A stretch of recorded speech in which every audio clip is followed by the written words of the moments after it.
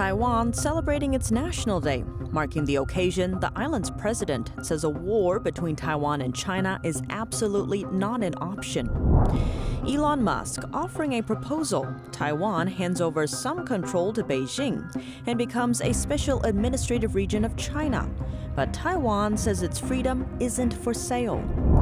An update on the U.S. fentanyl crisis. Within months, American authorities seized enough fentanyl to kill 36 million people, 10% of the country's population.